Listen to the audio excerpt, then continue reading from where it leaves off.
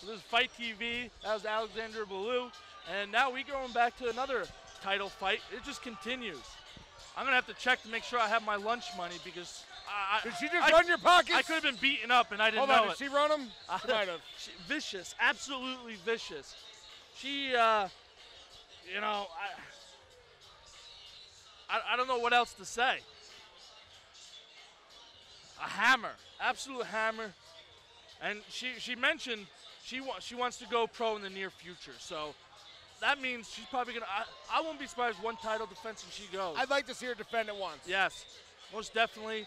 It's a different angle when you already have the belt and you're defending it. It's different confidence, different swagger when you're in there. So curious to see how she defends it. Or you might lose your swagger a little bit because you got the bullseye on your back. That's most definitely. I don't think we have to worry about that with her, but. No. You know, she's very focused, very well-spoken and calm when she's out here, but in there, that intense stare, whew. My sphincter is still tight. All I have to say is God bless her boyfriend, spouse, whoever. God bless him. He's got to have a safe word. She probably beats him. He's got to have a safe word. But congratulations to her. Best of luck in the future.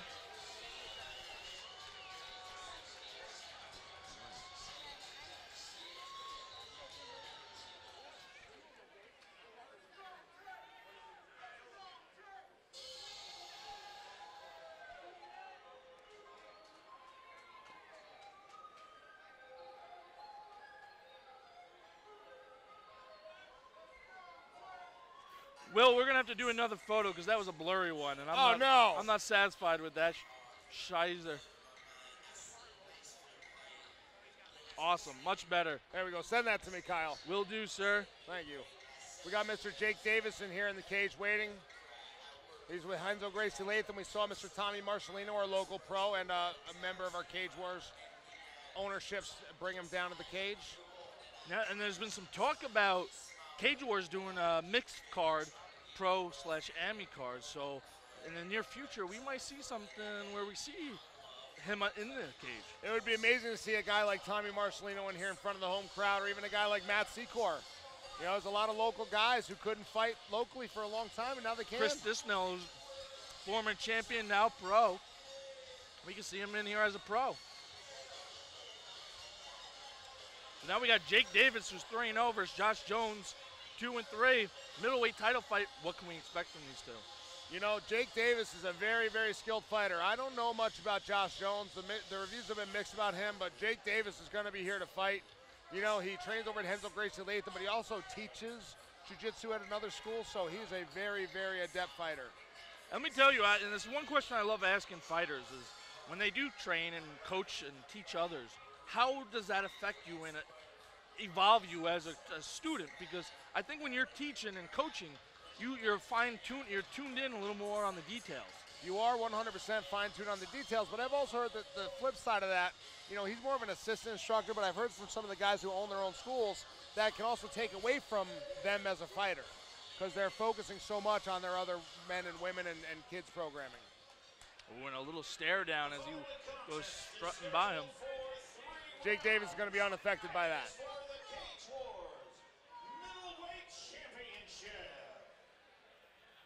Introducing first, fighting out of the red corner, representing Renzo Gracie Academy out of Latham, New York. He has a fight record of 3 wins, 0 losses.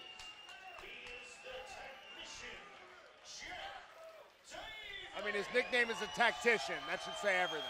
Oh, sure. And his opponent fighting out of the blue corner, representing He's staring at him.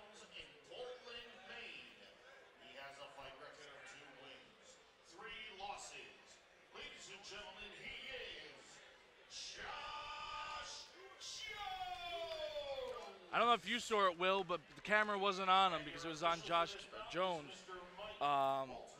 Jake Davis grabbed his crotch and told him to eat it. I missed that. Oh, this is going to be a good one. There must be a little bit of bad blood here. Both big guys. They are very big guys. Big middleweights right here. This is what the average public doesn't understand. The middleweights walk around at 200 pounds usually. Big guys. They're very big guys, and they cut down to 185. Let's see if they touch it up. No touch in the middle. Yeah, there's got some tension here. Jake Davis better put that hand up and chin down. Oh, looking for the very wide shot.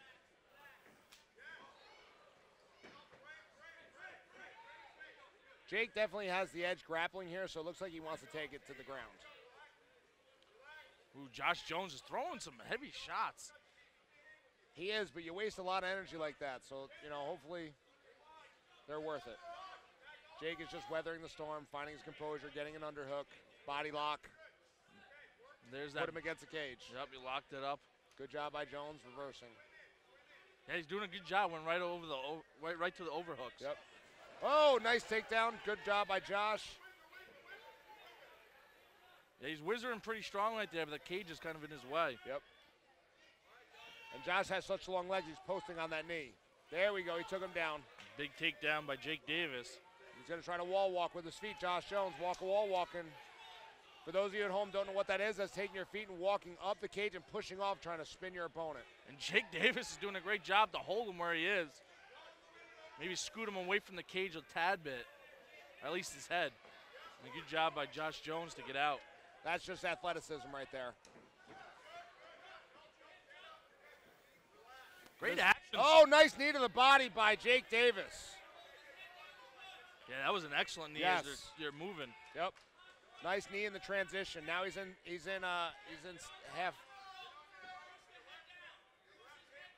half guard. Now, if you notice, Marcelino and Dyson are in the corner, and Bruno Tostes is their instructor, and I mentioned it earlier, he likes to have guys in the half guards who can deliver damage.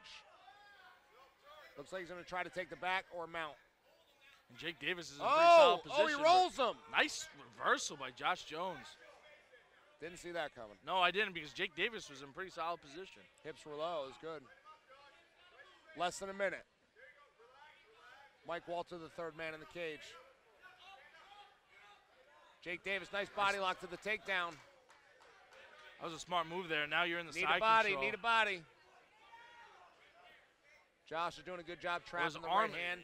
Yeah, his arm's stuck there. Yep, he's doing a good job. Oh, Now, nice transition. less than 30. Let's see if he can hold out to the end of the round. Well, Now, there's a is it- cut in the top of the head of Josh Jones. Right in the top of the skull. Let's see if he can last 20. Mike Walter's got his eyes on it.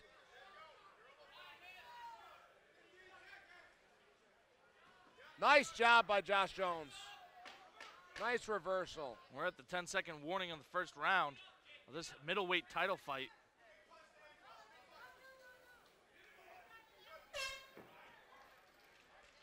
What a first round. That was a great first round. Yeah, these two guys were rolling around. A lot of action between the two guys. And, you know, neither one really rested. Like, not one person, you know, I was satisfied with being on bottom or top. No. There was reversals. We're seeing action. Josh looks a little more tired, though, right now. Jake Davis looks pretty composed. Oh, yeah, and Josh Jones, you can see he's got that cut on the top of the head. So they're checking. Doctor's trying to pull it apart to see how deep. I would say, stop touching me. Yeah, I mean, in order for something like that to stop, it's usually going to, you know, be It's not bleeding too yeah, bad. and it's going to be in the fighter's eye and inhibiting vision. That's the only way they're going to stop it right now. So Mike Walters telling him just make sure you watch the no knees to the head. You are allowed to knee to the body.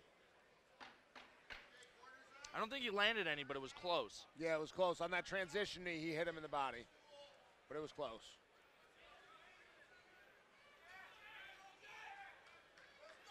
And I would have to agree 100% with you starting round two.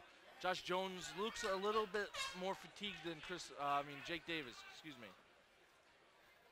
Well, he wanted to use the cage right there. Did you see he that? had to do a lot more escaping out of things than Jake did. See him look to see where the cage was and then try to do the Superman off it? That's that Anthony Pettis. Yep. Over under for Jones. Jake's trying to sink those legs for that double. Jake Davis in the red and black shorts. Josh Jones in the white and black shorts. Jake Davis has got the body lock, trying to land some knees to the legs, but I know he wants to take down, but he's got to bring those hips a little tighter. Right there. Oh, nice takedown. Right to side control. Nice takedown. And if you look, Josh is tired. He's standing on his back where before he was trying to get to a hip. Mm-hmm. Jake Davis looking looking to go right into. You know, he does a phenomenal job putting the knee right in the waist, kind of hold him there so he can try and move right into full mount, right, just like he did. All the guys from Renzo Gracie Latham have heavy hips. And you cannot throw elbows, ladies and gentlemen. No elbows are allowed, no matter where you are in the fight. Nope, just knees to the body and no knees to the head. That's what makes amateurs different than pros besides the 5-minute limit. If you notice, he's looking for Jones's right arm or left arm. And he just scooped the head and almost rolled. Oh! He just put himself in a bad. Looking for that rear naked. Is he gonna finish this? He's got it deep. I don't see him he getting have out it of this. The chin? Is he getting out? Mike Walters looking. Josh Jones trying to work 2-on-1. He's got to turn into his opponent, but Jake Davis has a body lock on him, which makes it almost impossible to turn. It's only a matter of time. And tap! What a tap! What a tap. Impressive win. It was. That first round was all over the place, and then Jake Davis coming through. You know, he took advantage of, you know, the bad reversal, took the back, and just worked it from there. Again, just what his nickname says. He's the tactician. Yep, that body lock set that rear naked choke up. Yep, technique will always win in those situations.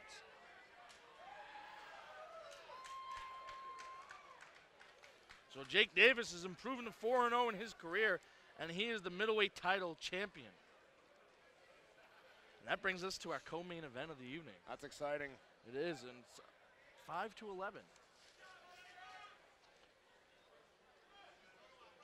I'm very excited to see Cody's opponent in this next fight. And now to the official scorecard at 1 minute 48 seconds into the second round. By way of a rear naked choke submission for your winner and the new Cage Wars champion. He is the technician, Jake Davis. Jake Davis.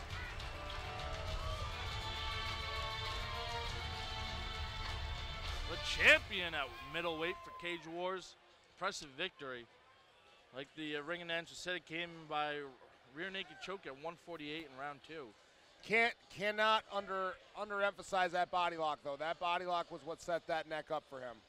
If he did not have that body lock in, that rear naked choke would not have been nearly as easy. Well, I agree 100%. The body lock is crucial. You know, it's like a boa constrictor. You know, makes it tougher to breathe. So you're not thinking about just the hands were trying to choke you. You're thinking about the body, the breathing. There's a lot going on when that happens. And the defense to that rear naked choke is to spin into your opponent most times. When that body lock is on, you can't spin. You can't do much. You are stuck.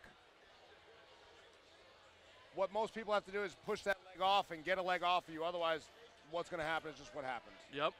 So I think we're going to get Jake Davis over here. We're going to interview him. I'll give him up the headset.